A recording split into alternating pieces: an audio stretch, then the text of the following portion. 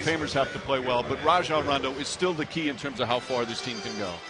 Yeah, Coach Doc Rivers believes that they're playing with great spirit right now and great pace to their play. And that starts with Rondo pushing the ball in transition, attacking off pick and rolls, and generally trying to create more offense than he has in the past. If you look at his numbers, the number that stands out to me is his free throw attempts are up, meaning he's trying to get into the paint more and more. In the last several weeks, again, with his name involved in a trade rumor all the time, playing some of his best basketball. Always look at our star. Vision, as you saw earlier when he came out for the layup lines, he was wearing a pair of dark sunglasses, and that's because he got poked in his right eye on Friday night when the Celtics were playing the Trailblazers. He was poked in the right eye by Marcus Camby, and even when he came in for our interviews yesterday, that eye was very red. He said it didn't hurt at all, but it was very sensitive to light and giving him headaches. He was hoping to wear those shades during the game, and Joey Crawford was actually going to let him wear them. But then league officials intervened and said he can wear glasses, but they've got to be lighter so that other players can see his eyes. That kind of defeats the purpose because he really needed the dark glasses to block the light. So now he's just going without. You agree with their decision, correct? As Bynum trying to get it in. Oh, I don't even know. Yes, you do. Shouldn't you already have a rule about that, or are you going to wait till like 3 minutes before a game?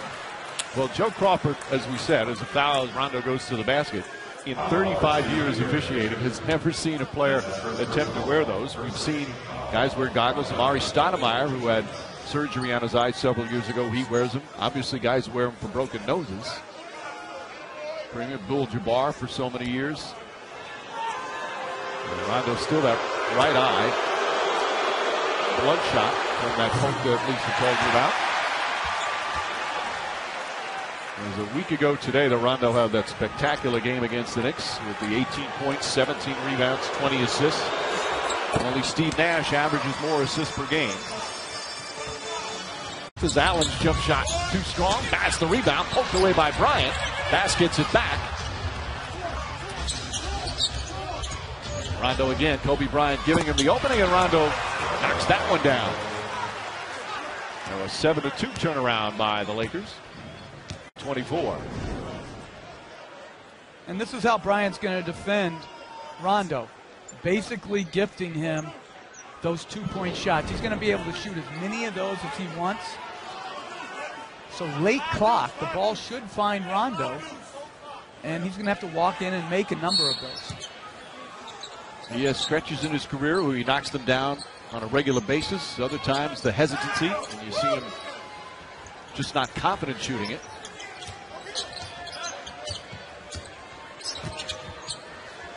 Rondo gets inside, pretty play, and a left-handed layup.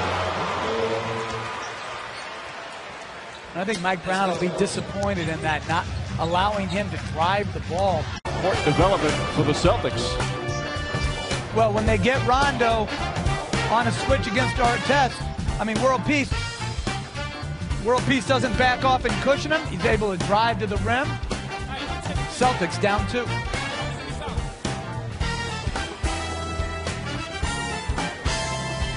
Today, Rajon Rondo showing how he can beat you in so many ways with that spectacular performance against the Knicks. So Lakers defending him a certain way here this afternoon, Jeff. Yeah, and they're just going to give him space so that he can both pass and shoot. Here, Bryant's just zoning up the lane, trying to shut off Pierce's driving lane, and then he's giving help on an ISO. Again, just gifting him these mid-range jump shots, and Rondo's going to have to take and make. Here, good balance, and sticks it in. He's going to have those opportunities the entire game. He also, too, when teams play off him, he can see the floor better. In some ways, it can benefit him, too, right? There's no doubt that it's just like a quarterback in football without a pass rush. You give someone like Rondo time and space, he will pass the ball on target. And I like this move from Doc Rivers. Rondo, 2 fouls, keeping him in the game. Again, Bryant playing way off. Steve Blake's in the game. He's guarding Ray Allen. Michael Petrus knocks down a 3. Petrus missed Friday's game with a sword remaining here in the second. Nice feed, Ray Allen to Rondo. Again, as Kobe Bryant is zoning up the lane, Rondo, 8. Comes up short, rebound Garnett. Rondo pushing. Drives, nice feed to Pierce. And Pierce finally sees it go in. Quickness from Rondo setting that up. And Mike, you're talking about shot selection. One thing is Bryant gets inside. Nice fake, and backs and puts it in. Boy, that's pretty. Rondo's got time. Rondo pulls up a three. Puts it in at the buzzer. Rajon Rondo quickly gets up the court and knocks down the three-pointer. Rondo doesn't take a lot of threes this year, just 4 of 17. That one pulls the Celtics within 2. Got it with 3.8. Arguably the fastest in the league. Easily gets it off. Beautiful stroke. No question about it. Our AT&T court vision. And anytime you're talking about Celtics court vision, you start with Rajon Rondo. He had to lose the shades, but he didn't lose his game. Here finding Bass as he drives it to the rim and then pushing in transition, finding Pierce for the layup. But it's not always when he has the ball. Here he recognizes the wide open Brandon Bass, who knocks in his checkup and had some hard irregularities. Went to his own doctors. Pierce comes out with a steal, a 2-on-1 break for the Celtics the other way. Pierce to Rondo, and Rondo lays it in. And they just want to do some further tests before they clear him to come back and play. It doesn't look like he's going to play, certainly in the next. The airport in Denver's like 4 hours away from downtown Denver. It certainly seems like a pass and the steal and a nice feed to Rondo. You usually get in about 4 to 5 a.m. when you travel from west to Denver. They might as well just give Denver that one. And the Boston Celtics, after trailing by 15 in the first quarter, have their first lead of the afternoon. And their defensive intensity has picked up. Bryant a couple of jabs and misfires. Garnett the rebound to Rondo. Rondo goes right at Fisher. Nice defense, better offense. And a quick timeout from Mike Brown as the Celtics have a 3-point lead. What a turnaround for Boston. Again, turning the Lakers over as Bynum tries this little outlet to Bryant, leads to a basket. And then Rondo's pushing it, and really no urgency by the Laker bigs to get back and protect the basket. That's just too easy for the Celtics. Receiver this season. Who was that receiver? Perhaps Rajon Rondo. If the lockout was going to continue to, if I knew it would be as long as it was, I would try to play for actually professional football. I think I'm a pretty good athlete. I'm pretty blessed and talented, but I'm not going to say it's an easy job that I could have just went out there and did anything, but I would definitely give it a shot. I was actually serious. I talked to Coach Belichick about it, but I had a contract already with the Celtics, and it wouldn't have worked out. He was serious. And Belichick told him he could come on out, but Rondo checked with his agent, and according to his contract, no, you're getting $55 million from the Celtics. We can't take a chance. But he was, from all reports, talking to people growing up in Louisville, he was a terrific high school quarterback. Now, he wouldn't have been a quarterback, but he said he thinks he could be a very good NFL receiver. Well, in the lead.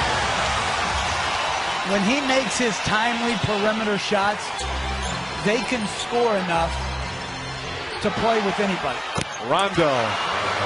Nice fluid jump shot there. Rondo's got 18. Just great to watch him play. Now see how Minnesota's able to deal with that blow.